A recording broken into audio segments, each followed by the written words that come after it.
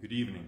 I greet you in the wonderful name of our Lord and Savior Jesus Christ, the one who is the King of Kings and the Lord of Lords. He's the great I am and the Most High God. We call him the lily of the valley and the rose of Sharon. We call him the Prince of Peace, and he's the one that we say there's no sweeter or more precious name than the name of Jesus, and he is just the same as his precious name. And I greet you in that wonderful name this evening, the name of our Lord and Savior Jesus Christ. I want to welcome you to what we would call a bid'uur, or a prayer meeting, or an hour of prayer. And this evening we're just going to visit around one piece of the scripture that God spoke to me about, but we're going to be looking at maybe 3 different verses. And I'd ask you now, just before we begin, would you please go and get your Bible? I'd like you to read it with me. I'd like you to read it with me as I read it, and I'd like you to have a look at it with me as I speak about what God has given me. And so go get your Bible so we can have a look at it together. But let's begin the right way. I'd like you, with all my heart, to be able to see you right now at this moment. I can't see you, but I do greet you, and I do love you, and I do miss you, and I can't wait to see you all again when you're seated in the church. But I know that we are children of God. We are ons is een gees. We're in one spirit together. From my side and from Maria, we just want to say we miss everybody. Ons miss die gemeente. We miss you all and can't wait to see you again. But let's begin the right way. Right there where you are, if you would please with me, bow your heads, close your eyes. Let's open up in prayer. Heavenly Father, we want to thank you in this evening hour for your grace and your mercy and your love and your kindness. We want to thank you, Lord, that you are the one that is called faithful. You are faithful from age to age and from generation to generation. You are faithful from everlasting to everlasting, for you do not change. And Heavenly Father, in this evening hour, we come into your presence not by works that we have done, but by the most precious blood of our Lord and Savior Jesus Christ, the blood of the Lamb of God that was slain for us, that we might be called children of God this evening. Lord, I plead your precious blood over me, spirit, soul, and body, and I plead your blood over every person that's tuning in and listening now and might listen later. Lord, open our hearts and open our minds and open our ears. Let us hear what the Spirit would speak to us this evening through your word, Lord. Lord, hide me behind the cross, guide me by thy Holy Spirit, and let your word, Lord, have the first place. Let it be led and driven by the power of the Holy Spirit tonight. Lord, we give you all the praise, the glory, the honor, and the thanksgiving, and I pray this tonight in Jesus' wonderful, holy, mighty name. We thank you for it, Lord. Amen. There's 2 songs that's laid upon my heart. The first one is my favorite song, so I know there's nobody singing with me. If you feel you'd like to sing with me at home, that would be fantastic. I can't wait till the day that Maria can play the piano with me, and there'd be 2 of us that would be singing, she'd be playing. But with our little ones, it's just impossible at the moment. But the day will come, and I'm waiting for that day. But until then, just the 2 songs that are on my heart. My first one is one of my favorites, so you'll hear me sing it a lot. And it goes as follows. Touching Jesus is all that matters. Then your life will never be the same. There is only one way to touch him.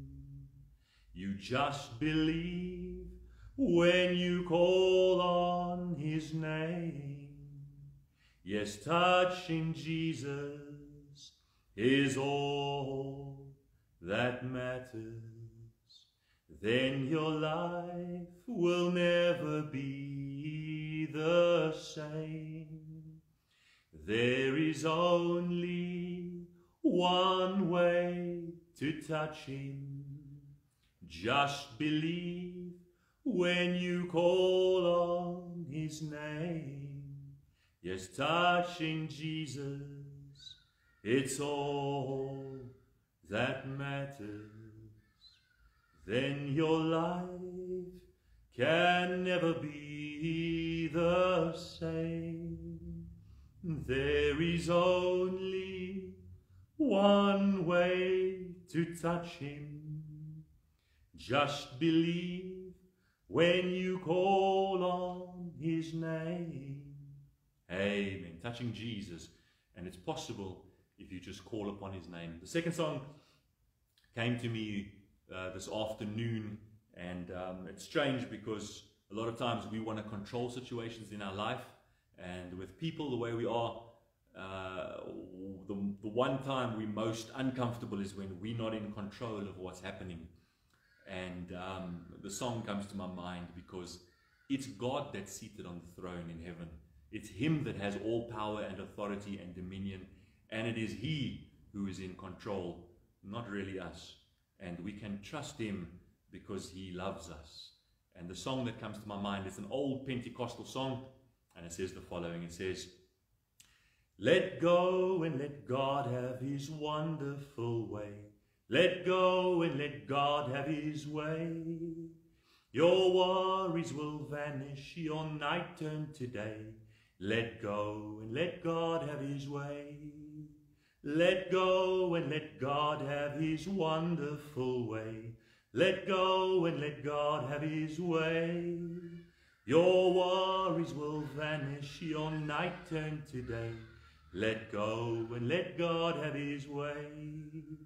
Let go and let God have his wonderful way. Let go and let God have his way. Your worries will vanish, your night turn to day.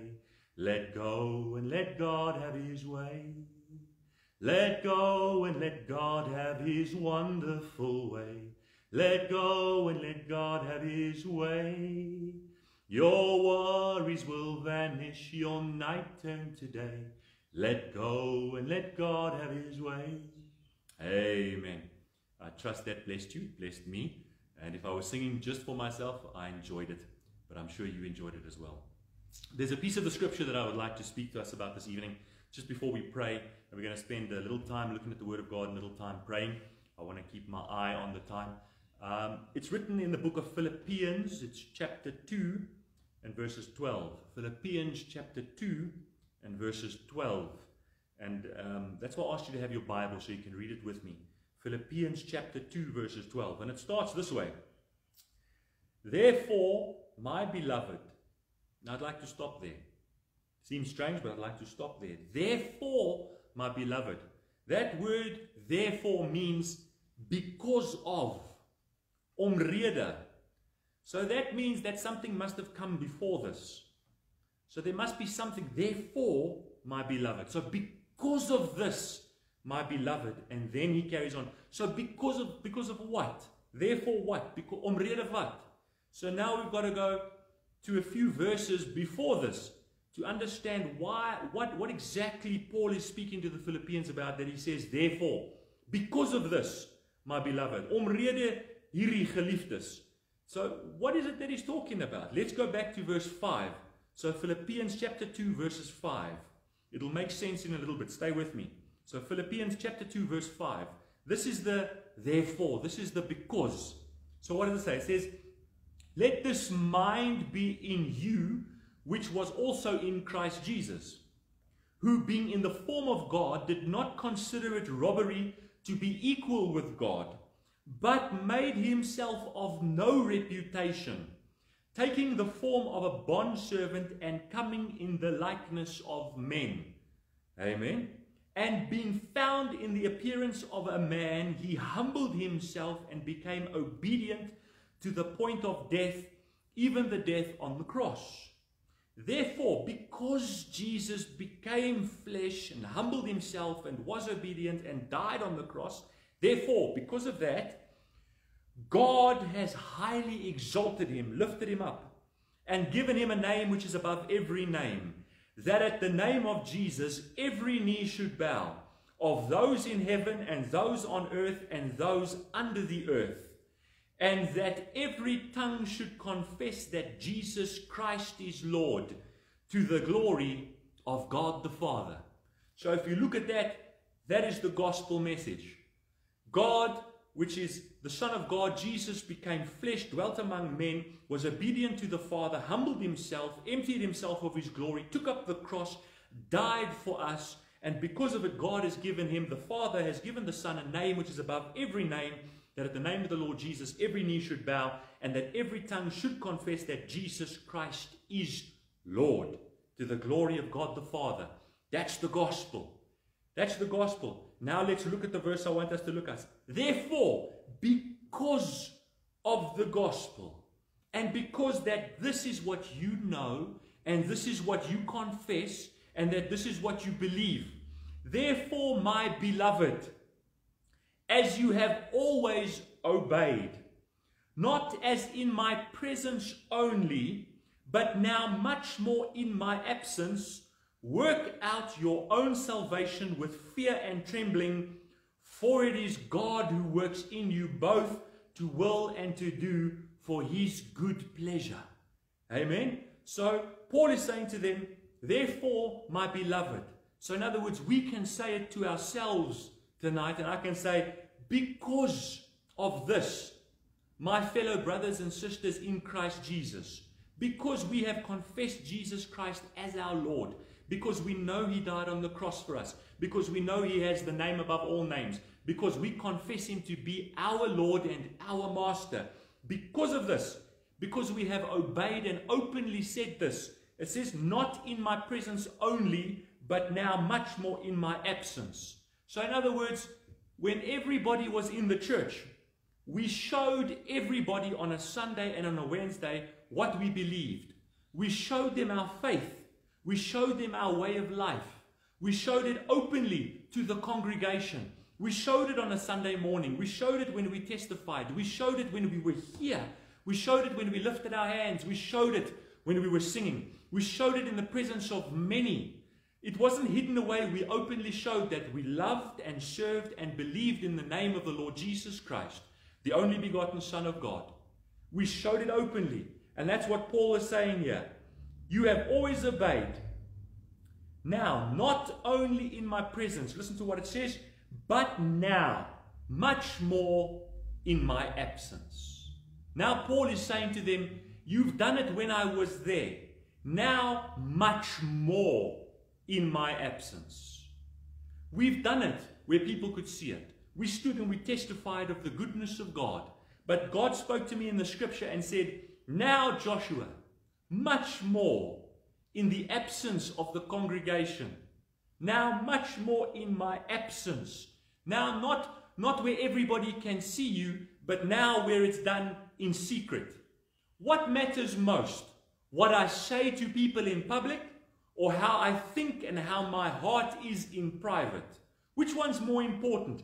How I look to others when they are watching, or how I am with God when nobody else is around? What's more important? How I pretend to be, or how I am when I am with myself? To God it's much more important, much more in the absence of the witness of others. I must live for God, because he in his word says, go into your room and close the door and pray in secret, where God sees in secret.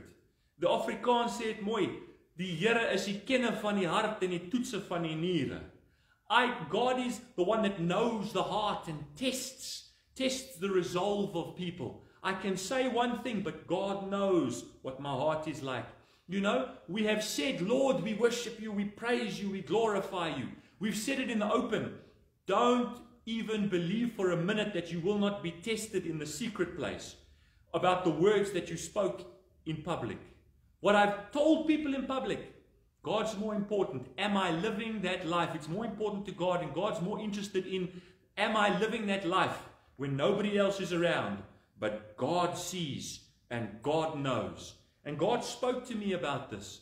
You know, it seems strange, but not now in front of everybody, but much more in the absence of the meetings. The Bible says something. Work out your own, Paul says this, work out your own salvation with fear and trembling. That's interesting to me, because although we might run as a team, ons hardloop as 'n span as kinders van die Here. We run as a team, as the body of Christ. Because the finger doesn't work independently of the hand, and the eye can't say, I don't need the foot. We need each other. We're part of one body and we're a team. But even if people run a race as a team, each individual member in that team must run their own race. If you think of a relay race, they pass the baton from one to the next, from one to the next. But if one of them don't do what they're supposed to be doing, the baton doesn't get passed and the race doesn't get won because somebody along the line wasn't doing what they were supposed to be doing. So I want to bring it back to this. We are part of a team, and Pastor Dani is going to support you, and I am going to support you. And feel free to phone me if you need prayer, if you need to talk. Phone me. I will answer my phone. If I don't answer, I will phone you back. I will speak to you. But I want to bring it back to this, is that when the church is closed and when I'm in my binnenkamer, I must run the race. Not in front of everybody, but now, much more, in the absence of eyes watching me, I must work out my own salvation. Ek het 'n stryd wat ek moet stry. I have a fight that I've got to fight. I have a race that I must run.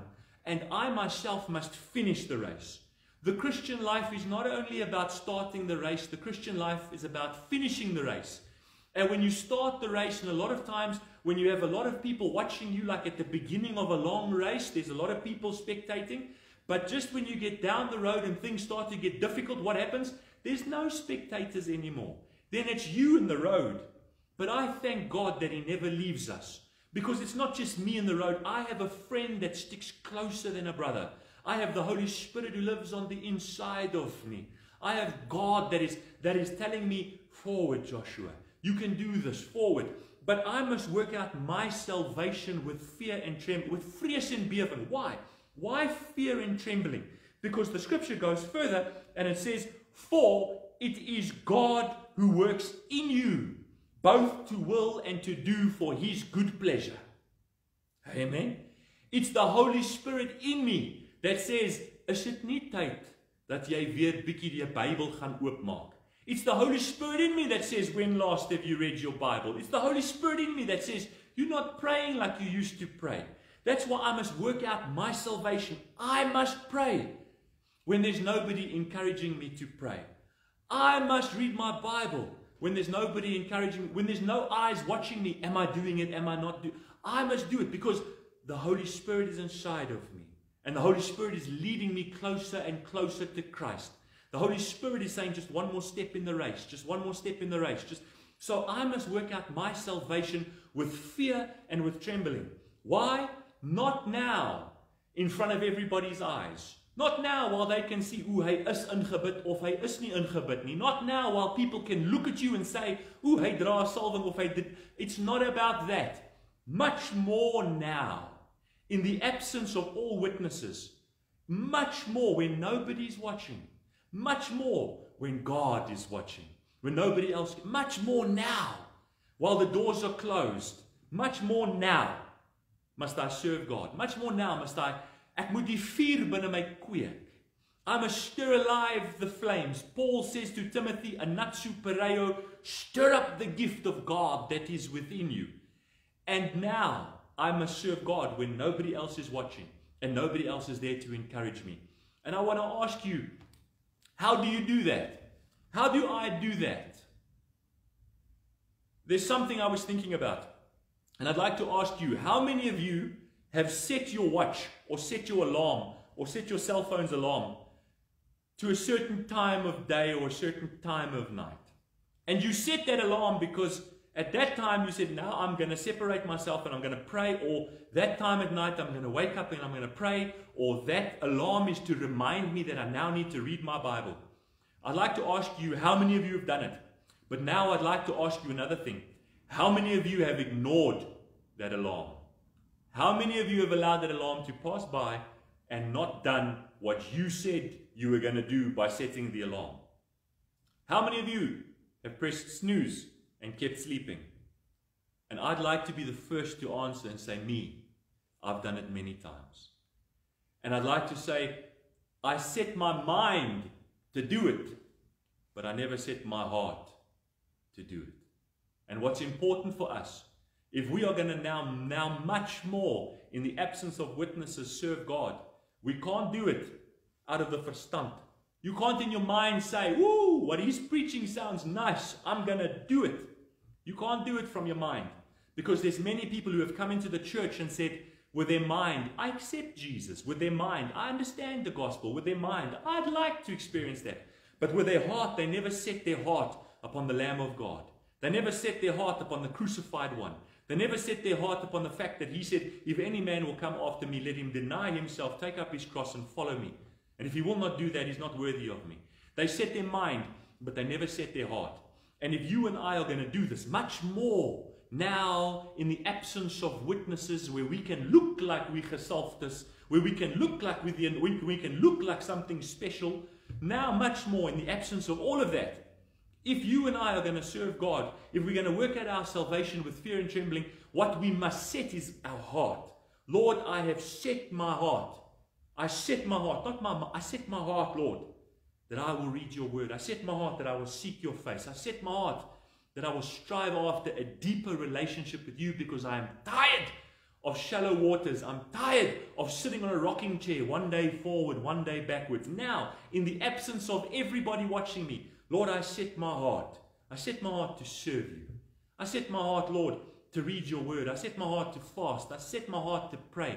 I set my heart for these things because, like the deer pants for the streams of water, so my heart thirsts after you. And your Holy Spirit wills me to go. And I don't want to grieve God. That's why I work out my salvation with fear and trembling, lest I grieve the Holy Spirit by not following his leading. The book of Job says something beautiful. It's Job chapter 11, verse 13. It says, if you would set your heart and stretch out your hands towards him, that's God.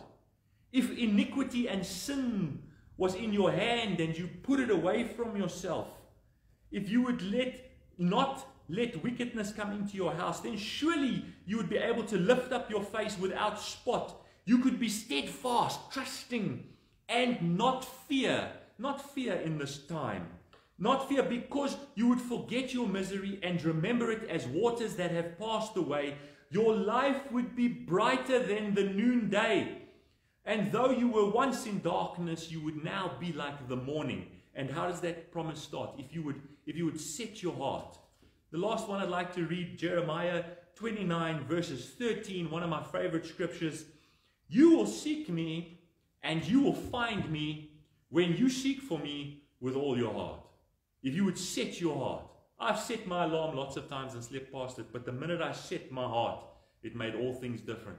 And I want to set my heart that, Lord, much more now, in the absence of any witness, in the absence of what people might think of, in the absence of all these visual things, Lord, in the absence of all spectators, in the absence of everything, Lord, of those that can approve of me and those that can, in the absence, Lord, now much more.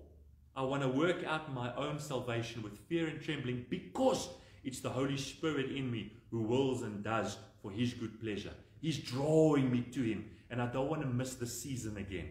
I don't want to miss the season. We know we had a season previously where we were locked in and we could seek God. How many of us let that season pass by? I don't want to let another season pass by. Lord, I set my heart to much more now in the absence. Now, as I've always obeyed in the church and in front of everybody, now much more in the absence of witnesses. Let's seek God. Let's seek him, because he's calling to his children.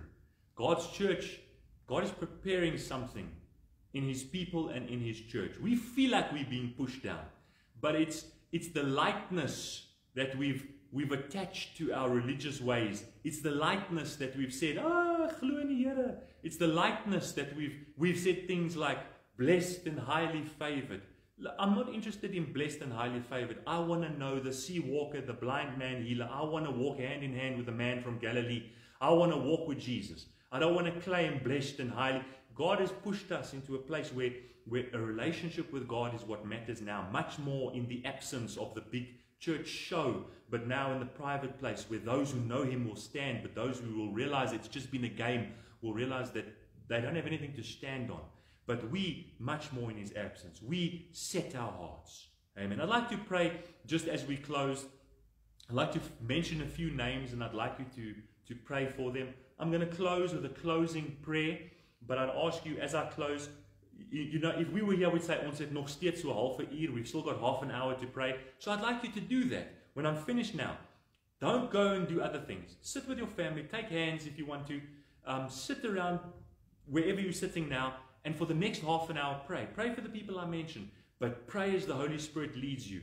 And if you want to confess tonight, confess. Lord, easy to confess with other people, easy in the witness, but not so easy when I'm alone.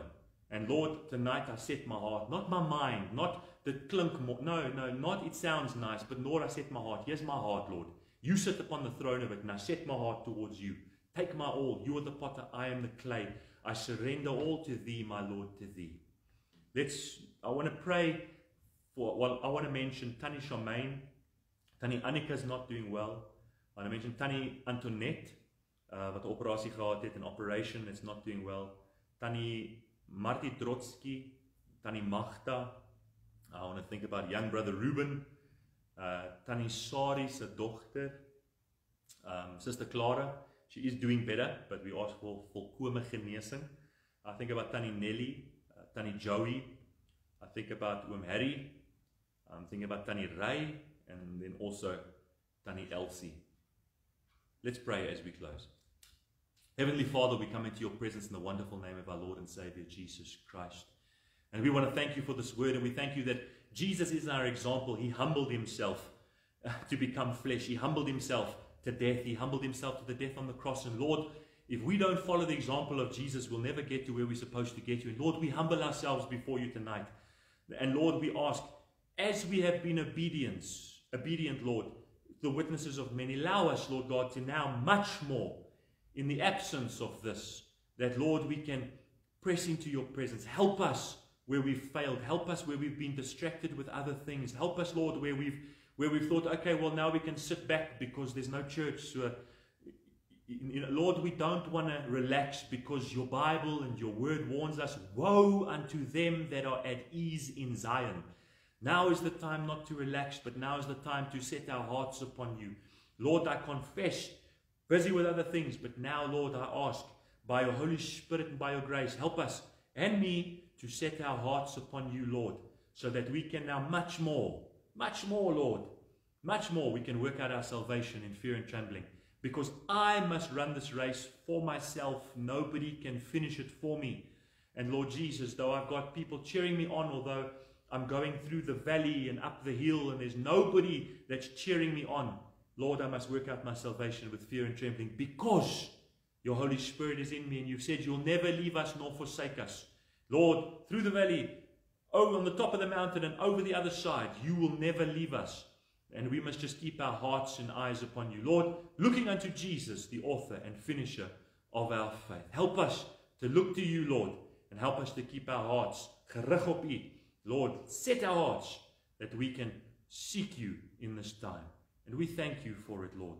And we ask you to help us to do this in Jesus' name. Lord, I ask for those that I've prayed for now, Lord, I lift them up to you. Some in hospital, some sick, not feeling well, not doing well. I ask you to lay your nail-scarred hand upon them. Let your soothing balm of Gilead come upon them. You are the one that heals yesterday, today, and forever, for you have not changed. I ask you to walk into those rooms, lay your hand upon them. I ask you to heal them by your power, that they might testify, God healed me, no man touched me. And we thank you for it, Lord Jesus. I pray for the gemeente, every person who's listened and every person who's not. Lift us up, draw us to thyself, that we might come out of this time on fire for you, and we thank you for it. In Jesus' name, amen. The Lord bless you. Good night for you.